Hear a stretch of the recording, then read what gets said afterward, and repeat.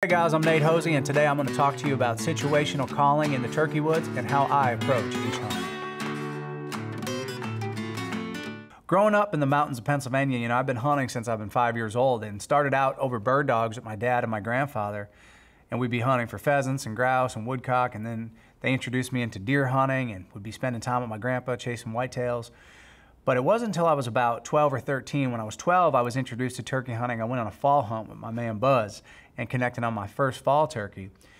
But after that, I think I was 13, my neighbors Butch Maltesi and Bob Casella, they introduced me to spring turkey hunting.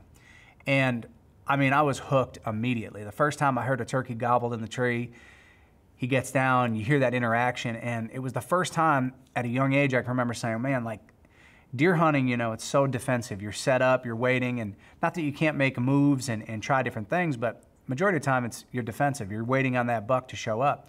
Where turkey hunting, this felt so offensive to me, and like we were on the offense, we were making moves, we were circling on this turkey trying to get to where we needed to bring him to us. And just the interaction, really it's an art of working a turkey. I mean, I just fell in love with, and I can remember listening to that turkey gobble and Butch yelping and Bob yelping and everybody in that conversation. It just hooked me immediately. And honestly, I mean, for a lack of better terms, I became obsessed with turkey hunting. So I started buying every turkey call that I could possibly find: box calls, slate calls, glass calls, tube calls, any kind of call you can find, mouth calls, and I've done it all. Honestly, I've called terribly, I've called good, I've called everywhere in between, I've called too much, I've called too little. I have made every mistake that a turkey hunter could possibly make when it comes to calling. But as you grow and as you learn and as you go through different scenarios, you start to, slowly figure out what works. And once you start trying to figure out, what you're doing wrong or what that turkey in a particular situation is wanting to hear or what the situation allows for, and you start to get a little bit better at singing that love song and understanding the art of calling a turkey, things start to become a little bit more clear as to what's going to bring you success. I mean, I can remember some of the greatest lessons I learned on turkey calling. I would say all of my greatest lessons come from live turkeys. I'd be going out on dates with Tiffany, my wife now, my girlfriend at the time, and I'd see a flock of turkeys, run down, bust them up, and we'd sit down at a tree, and I called them back in and just practice my calling, listen to their cadence, listen to their tone. And there is no better teacher than a live hen. It helps you understand her rhythm and how to be fluid in your calling, and how sometimes we have the mindset that in order to kill a turkey, it has to be perfect. And in my opinion, that couldn't be further from the truth. The imperfections in calling, in my opinion, is what adds a lot of realism. When you watch a hen walk through the woods, she may be hitting perfect on every note, cow, cow, cow, cow, cow, cow.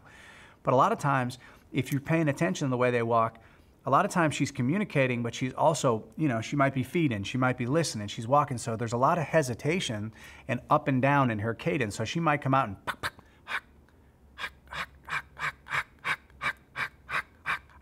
she's up and down because she's listening also to whether that gobbler's responding or if she's trying to communicate with another hen. So there's a lot of imperfections in their cadence sometimes. And I always tell people to try to listen to those imperfections, add it to your calling routine, because the more realism you bring to the scenario, the more successful you're going to be at punching a tag. When you look at situational type calling, obviously to an extent, every situation is going to be a little bit different, except for the fact that your majority of the time you're going to start out in the morning. Hopefully you got one gobbling on the roost, you're getting ready to work them, and Lord willing, he hits the ground and at least does something to give you a little bit of conversation or give you a little bit of excitement for the morning anyways. And my routines in the morning, depending on the situation, all start out pretty much the same. When I'm calling to a turkey, first thing in the morning, if he's gobbling in the tree, the first thing that I want to do is I want to hit him with some tree yelps. The tree yelps are basically me just saying, good morning. Now, I'm going to start super low at first. So low that I'm thinking, he might hear me, but he might not. But I'm going to start low because she's just waking up. Maybe she's pruning herself a little bit. She's stretching her wings out a little bit. She's waking up in the tree. This isn't necessarily to get his attention, but I want to see if by doing this, I'm creating a situation, a scenario in my head that I've seen before of a hen in a tree. I'm going to create this scenario and I'm going to see if he reacts to it. So I'm gonna start real low, most of the time on a mouth call, and I'm gonna start real low with some soft tree yelps. If he responds to it, great. I'm gonna give him maybe another series after that. If he doesn't respond to it, then what I'm gonna do is I'm gonna wait a little bit, and then I'm gonna call just a little bit louder on the next series. And at this point, now I'm saying, yeah, I'm still waking up over here, but now I really wanna make sure that he hears it a little bit. So I'll get a little bit louder. If he hits it, okay, well now I know he's at least semi-interested in what I have to say.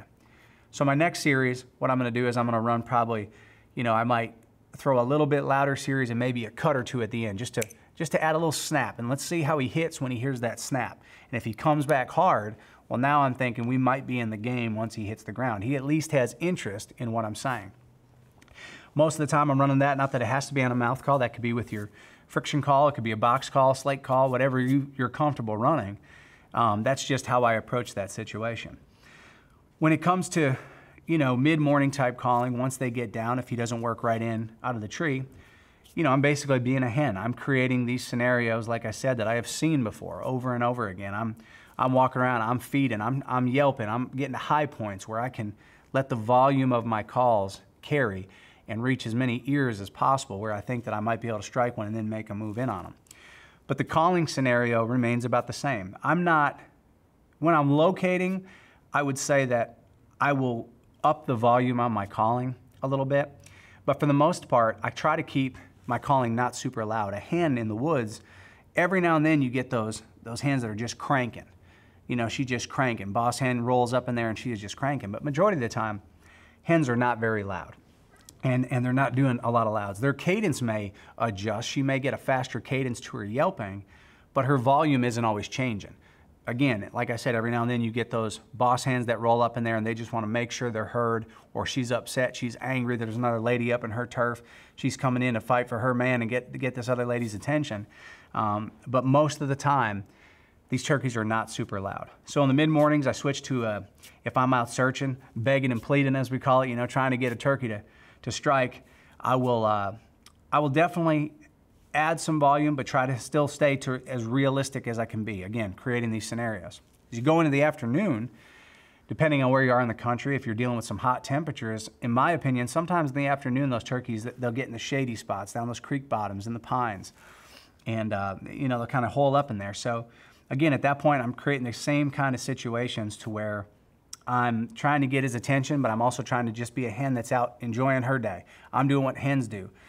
In seminars, I often talk about the idea of calling through a turkey. And what I mean by that is once you start working one or once you strike one, I'm still creating a hen situation in my head. So just because that gobbler is answering me, I hear him answering me, but I'm not basically keeping my calls only to his response. So what I mean by that, a lot of people, they'll say, hey, this turkey's cut me off, he's fired up. And there's a lot of truth to that. But when I hear him cut me off, I'm going to continue with my cadence through him. I'm going to continue calling because what I want him to think or believe is I'm doing, this is a tale as old as time. Us fellas know this tale very well. It's called Hard to Get. And what I want to do is I want to create this scenario that she is not, maybe she's not talking to him. Yeah, I hear him gobbling and he hears me. But now, in me calling right through him, I want to try to create the situation that is that hen yelping to me, or, hey, honey, I'm answering you over here, but, the louder I call, or the more I call through him, maybe that pulls him my way because, again, I'm just creating a situation and a scenario that I have seen before. Now, if you want to come be a part of it, we're right here, we're set up and ready, but I'm going to call basically to be as realistic as I can be and not as much to how he's answering. Now, on the flip side of that, I am paying attention to how he's answering. So it's kind of a double-edged sword because as you do it a lot and as you get the opportunity to call to a lot of turkeys, you start to be able to read them a little bit better. You start to be able to understand their temperament and their mood a little bit better by the way he's gobbling. Is he a turkey that's fired up and you think, man, this one could be one of those ones that's over in just a few minutes, or is he kind of reluctant? Is it one that's going to take some time? You got to back off him a little bit. Let him get curious and make his way down to you. Or is he one that just doesn't have any interest in you? And in those situations, I mean, I don't care who it is calling. Sometimes he just doesn't want, to come over and hang out that day, and you're going to have to wait till the next day. But all of these situations, the biggest thing I can tell you when it comes to situational type calling is always one thing that I bring to each scenario is realistic approach. I want to be a hen that I've heard. I want to be a hen that I've seen, and I want to create a scenario that I've been a part of before. So although the scenarios may be different, my approach is always coming in as a lifelike hen. Afternoon hunting too, as I was saying, in the mornings, we talked about kind of like up in the middle of the day type hunting. In the afternoons, a lot of times you find these turkeys get fired back up. Even if they kind of quiet down throughout the afternoon, they'll get fired back up before they head to roost, you know, because they're looking to get together before they get up in the tree. A lone gobbler might be trying to find some hens before he goes to roost. So I might get a little bit more aggressive at that point and, you know, maybe cut down a little bit more. And there's always moments, you know, you get in a pretty hardwoods bottom or something and it echoes real nice. There's always moments I want to throw some cuts or utilize my friction calls and get a little bit loud. Really, like I said, going back to the begging and pleading, let's see if we can't get one to strike in here. So some of the calls that I run throughout, you know, in some of these scenarios that I create, I'll start with just a mouth call, like, you know, basically just some simple stuff. And, you know, without getting too crazy or too out of control with this, I'll just give you some hen sounds that I'll make in my setups.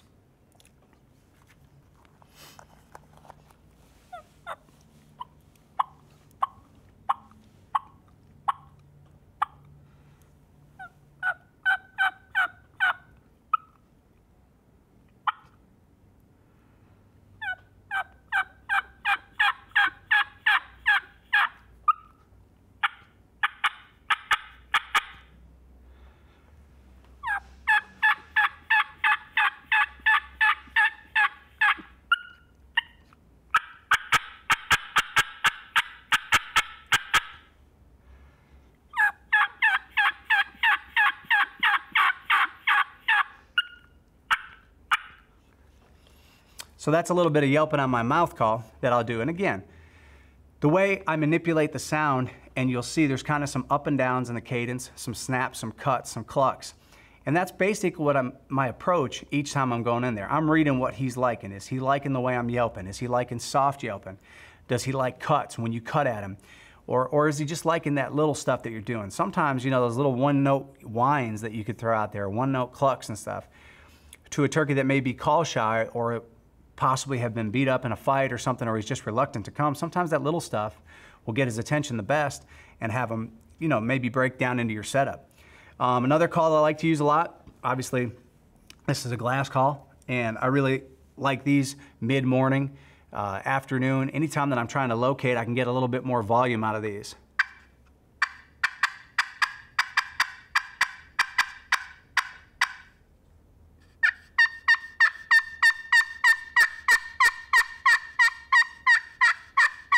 You can hear it's got a lot more volume. You can carry a little better.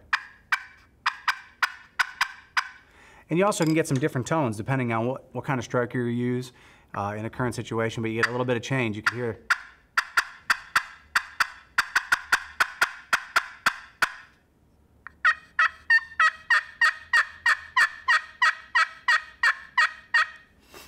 So I really like running this call, especially you get out, you know, mid-morning, or after they're out of the roost, if maybe he's gone quiet on you, if I'm trying to find a turkey, or mid-morning when I'm out trying to locate, that's one of the go-tos. Again, when I'm mouth yelping, I really try as hard as I can not to run my mouth call super loud. And I also don't really locate with it that much unless we're in an area where I feel like it can be heard really well. Most of the time when I'm locating with these friction calls. Obviously, a call we all know, a box call. You know, simple call to run, great call, effective call, legendary in a lot of ways.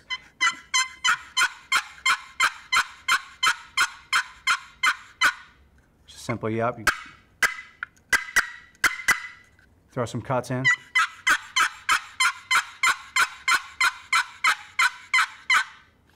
Got a great sound to it, great locating call. This call, a lot of you may not know what it is. Some of you will. This is called a cut box, and my neighbor Butch Malatesi made this for me when I was in high school. That's also who taught me how to turkey call. So this call is legendary to me and has been extremely effective all over the country. Up in Pennsylvania, a lot of times when you're working these mountains and you're working these hills, you're covering a lot of ground and you're trying to call to a lot of ground. this call has been unbelievable up in those hills as far as getting a lot of distance. Now it's loud and up close, and any of these calls, as far as being this close to the camera, you may not be able to hear the tones of them perfectly, and it might be a little bit much, but you'll be able to hear, for the most part, the cadence and stuff of this. So basically all you do is, it has 2 pieces. You put one in your hand just like this, and then you bring this piece and you bring it back towards your body. It's called a cut box. And this thing, a lot of times, on days that I can't find a turkey that wants to gobble, I can find one with this. So you just run.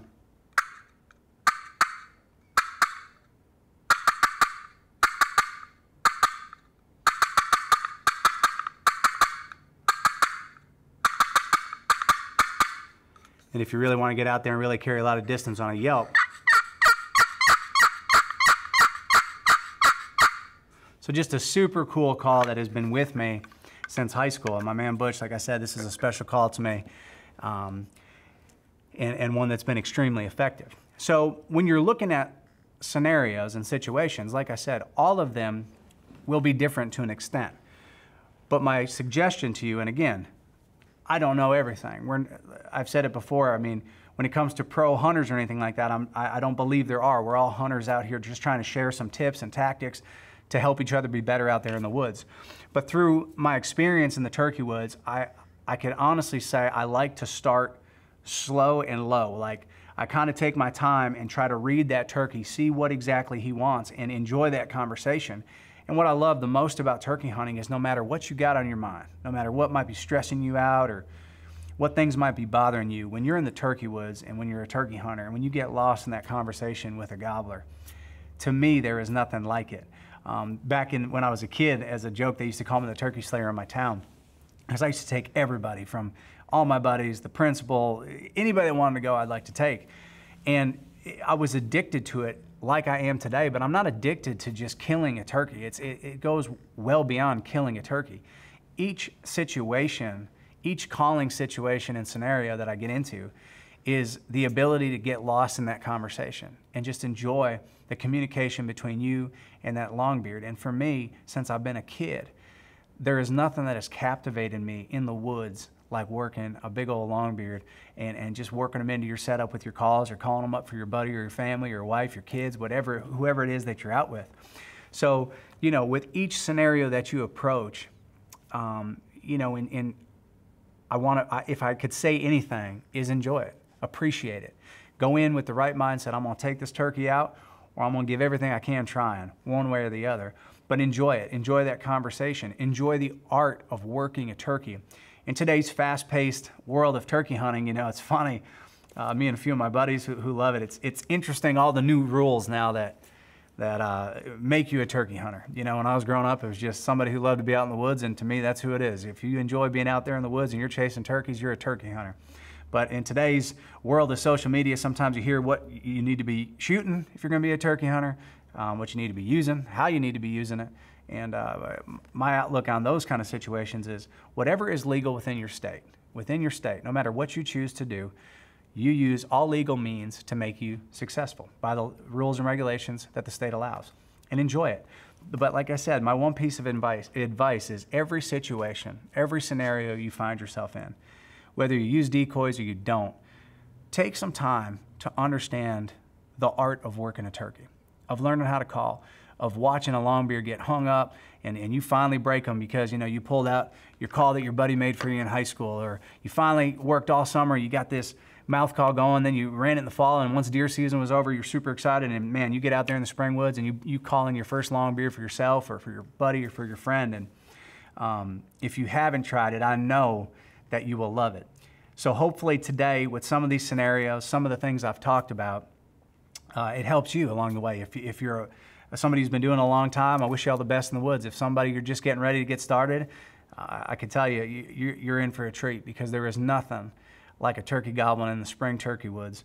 And I know that I wish you guys the best. Hunt them up out there, and hopefully some of these calling scenarios that I had discussed today will help you guys punch a tag. Good luck to you out there. Hunt them up.